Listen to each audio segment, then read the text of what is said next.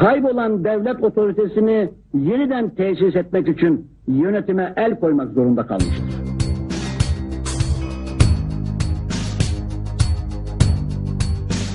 12 Eylül sabahı ordunun ülke yönetimine el koyması, 12 Eylül askeri harekatı olarak unutulmayacak bir isimle hafızalarda yerini aldı.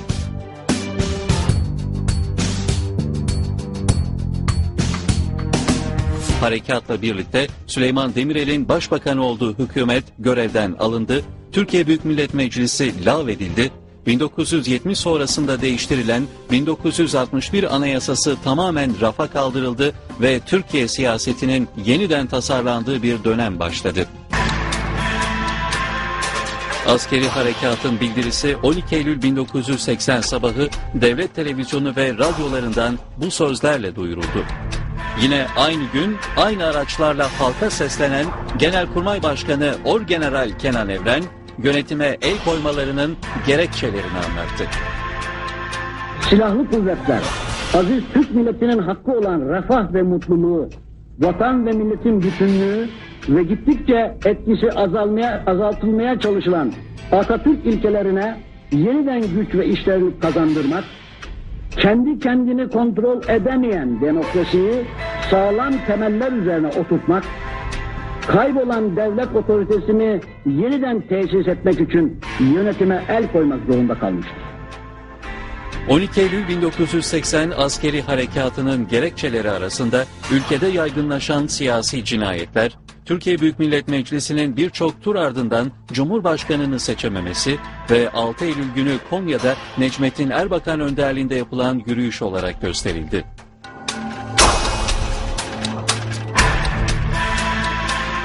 Ülkede tırmanan sağ-sol gerginliği bireysel ve kitlesel siyasi cinayetleri besledi.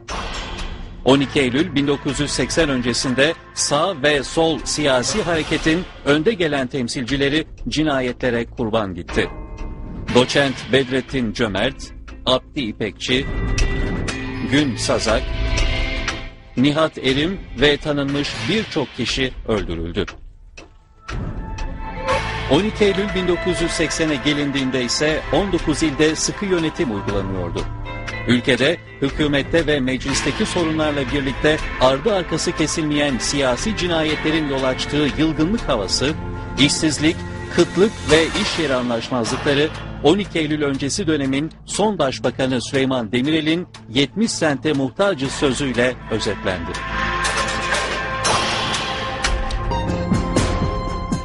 Harekat sonrasında 650 bin kişi gözaltına alındı, 1.683.000 kişi fişlendi, açılan 210 bin davada 230 bin kişi yargılandı, 7 bin kişi için idam cezası istendi, 517 kişiye idam cezası verildi, haklarında idam cezası verilenlerden 50'si asıldı.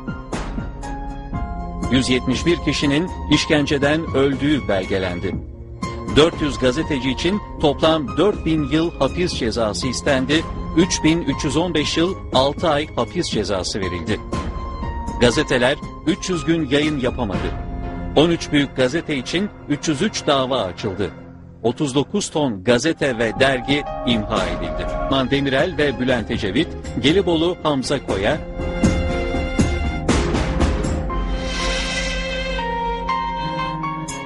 Necmettin Erbakan da İzmir Uzunada'ya gönderildi. Milliyetçi Hareket Parti lideri Alparslan Türkeş ve bazı MHP yöneticileri 11 Ekim'de, MSP lideri Necmettin Erbakan ve bazı MSP yöneticileri 15 Ekim'de tutuklandı.